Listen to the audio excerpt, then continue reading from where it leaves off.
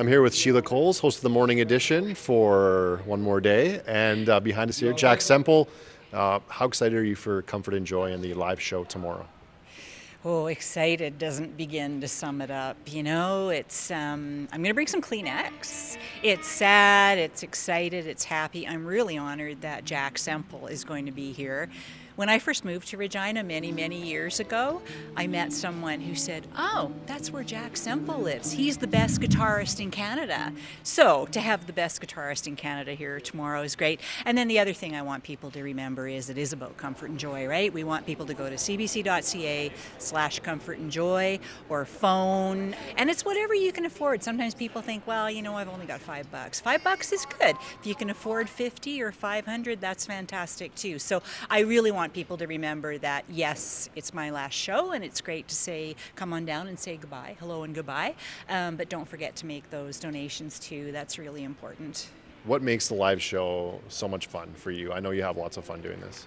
Oh, there's just so much energy with the crowd, you know, and I've done this now. So this would be, I didn't quite make 25 years with the show, but I think this is my 25th Christmas open house. And so to start with, it's Christmas, so everyone's kind of in a little bit of a festive mood anyway. People love the live music, and then I think Morning Edition listeners, you know, they're used to listening at home in their kitchen or their bedroom. They all get together, they've got lots to talk about, and it's so fun for me. You're in the studio and you're kind of isolated, you know, cut off from it all. And so to actually talk to people and see people who listen to the show every day is always fantastic. When can people come down? Just remind them. 6 to 8:30. The show is 6 to 8:30.